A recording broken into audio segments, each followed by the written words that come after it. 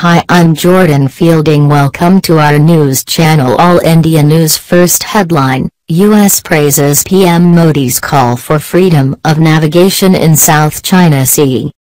Now in details.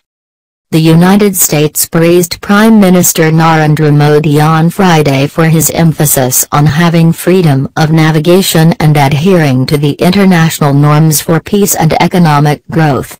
The appreciation from the U.S. came amidst China's territorial dispute in the South China Sea.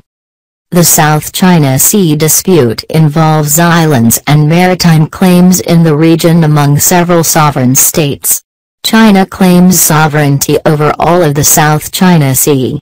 Many international non-claimant nations, particularly the United States, however, want the South China Sea to remain as international waters, considering the fact that a high proportion of the world's trade passes through this region. India also supports freedom of navigation in the disputed waters.